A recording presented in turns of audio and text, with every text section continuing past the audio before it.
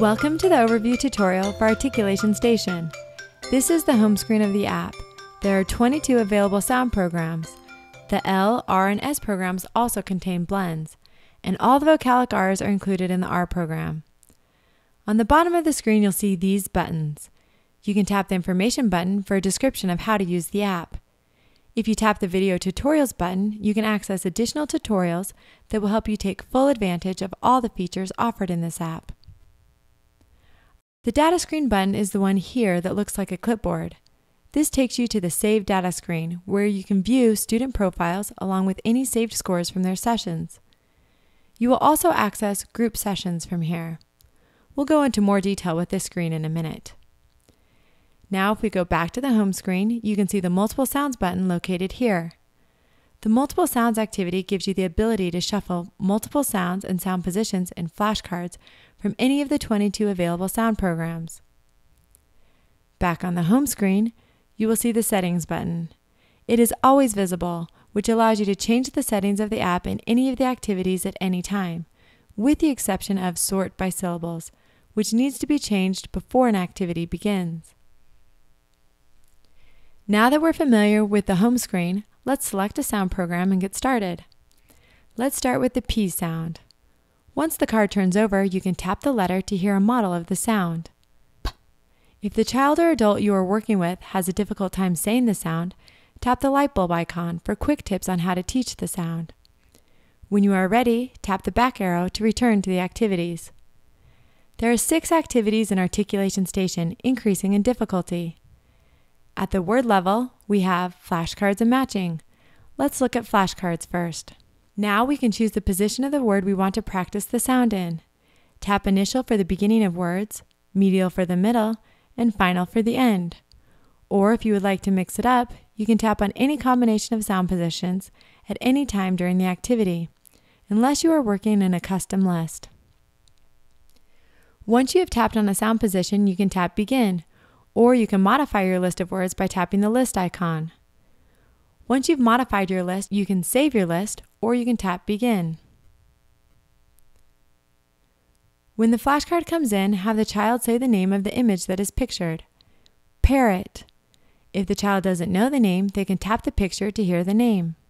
Parrot. When the child or adult has said the target word, tap the green check to record a correct response, and the red X to record an incorrect response. If the child's response is close but not quite right, and you are not sure whether to record the response correct or incorrect, you can open up your settings and switch the Scoring with Approximations to On. Now you can score an approximate response. You can score each card as many times as you like.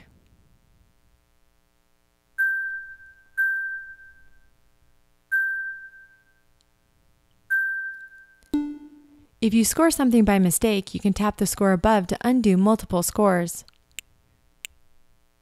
You can also press record, pony, and play back a child's response. When you are ready to end your session, tap the Done button and the Save Score pop-up will appear.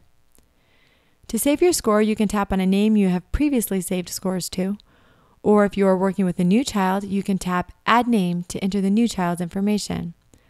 So let's add Ellie.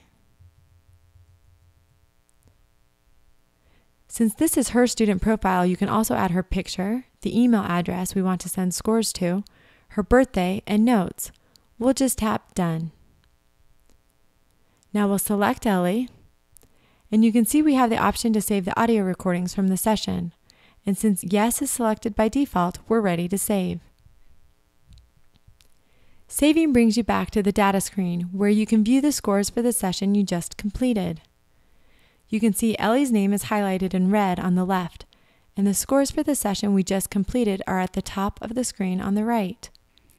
If we tap the session we just finished, it will take us to a screen with more session details.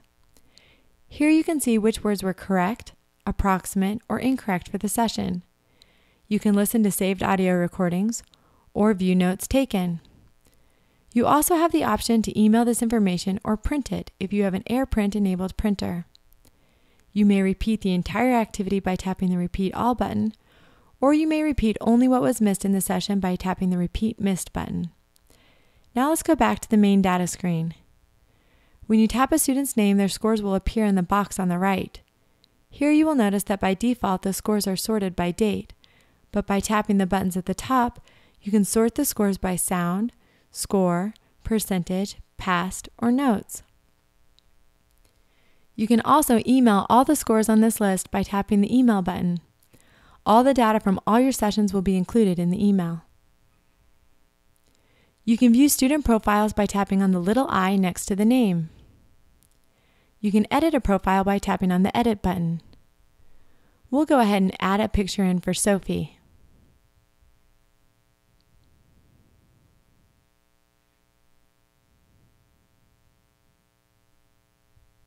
Now we can edit any other information in her profile if we like. Then tap Done. When you have more than 9 names entered into the application, the names will scroll vertically. Now let's go back to the home screen and look at the rest of the activities. We'll select the P sound again, tap Words, and we'll do matching in the final position this time. This is the matching game. To practice, have the child tap a card to turn it over. Then have them say the word of the image pictured. Chip. Just like in our other activities, if the child doesn't know the word, they can tap the picture to hear the word. Chip. You may score each card as many times as you'd like. Now let's try to make a match.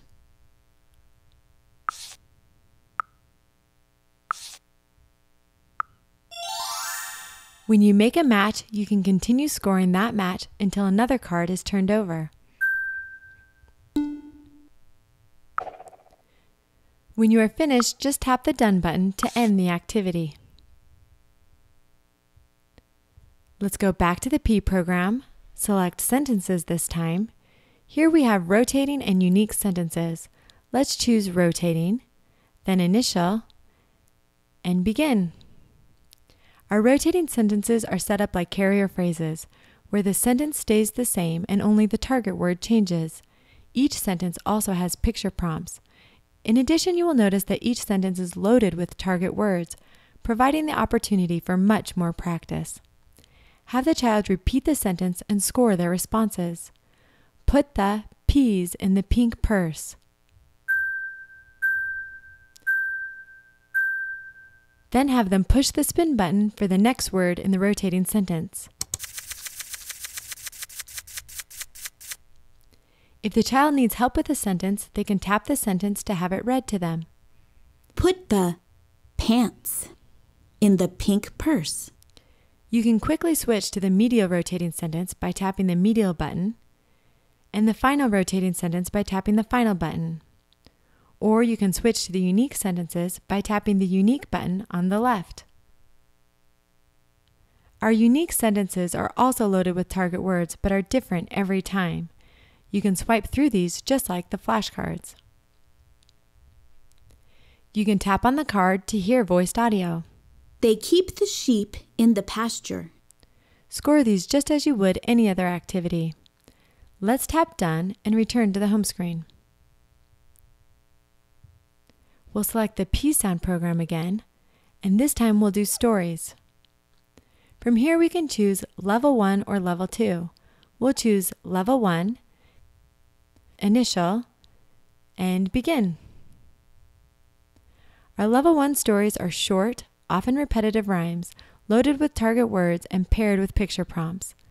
They were designed to be practiced a line at a time if necessary. You can tap each line to have the story read to you. Penny took her puppy for a walk down the path. Then swipe for the next part of the story. Have the child retell the story and score all their productions of the target words, which are bolded in the story. When you are ready, swipe for the comprehension questions. You can tap the question to have it read to you. What did Penny see taking a bath? When the child has answered, score their productions. Peacock.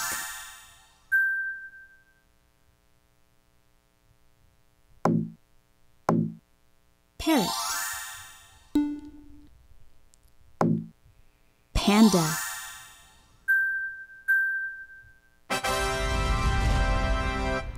The You Did It reinforcement will appear at the end of each activity. Just like at the sentence level, you can quickly switch to level 1 stories in different sound positions by tapping the medial button and the final button. Or you can switch to level 2 stories by tapping the level 2 button. The level 2 stories were created with readers in mind, but they are also excellent for auditory bombardment and as conversation starters. Just like the level 1 stories, they are loaded with target words, which are bolded in the text. To control the audio in these stories, you can tap the story to have it read to you. Philip asked his mom to help him clean up his room. Tap it again to pause, or double tap to start from the beginning. Philip asked his mom to help him clean up his room. Score these stories just as you have the other activities in the application.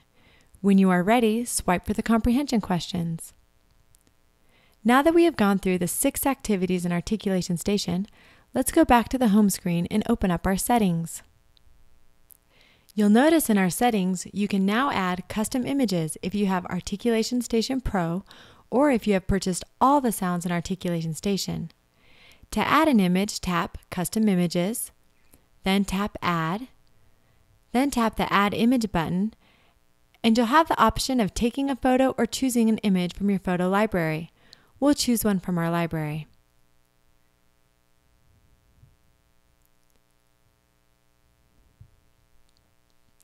After we have chosen our image, all we need to do is type in the name. Record the audio for it. Koala. Enter the number of syllables. Write a sentence for it.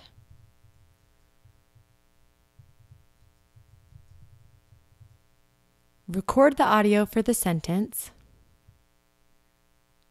The koala is cute. Then choose the sound programs we want to save the image to. We'll save it in the K initial and L medial sound programs. Then tap Save.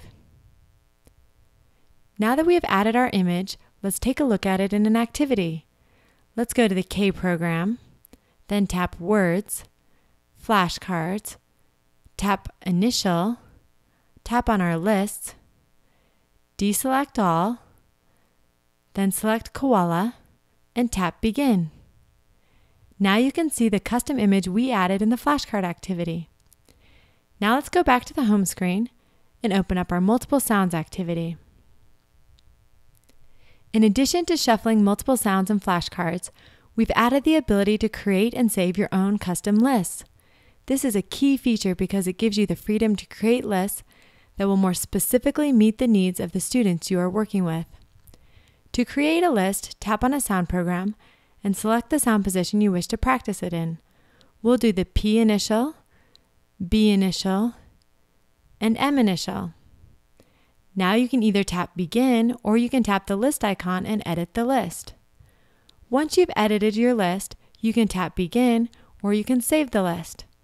You can also tap the My List button to access lists you have previously saved. Here you can see some of the lists I have created. From here you can select a list and tap Begin, or you can edit your list by tapping the Edit button. We'll just tap Begin. Now let's go back to the data screen and open up our group session activity. In group sessions, you can select up to 6 students by tapping the names you want to add. If you have a new student that isn't on the list, tap the Add Name button to enter their name. If you've selected a name by mistake, tap the name again to deselect the name. When you are ready, tap Begin. You can see the names in our group come in at the top of the screen. To begin, select a name and then select the activity you want to practice. Let's do B, Words, Flashcards, Initial, and Begin.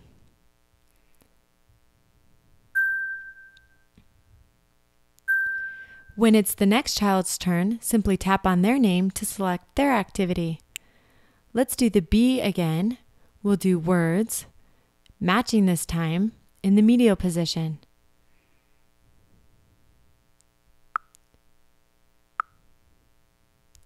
The nice thing about the group session feature is each student can work on their own goals at their own pace.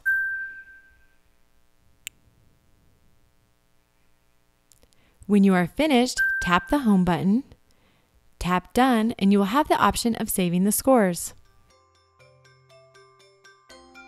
And that's the overview of Articulation Station.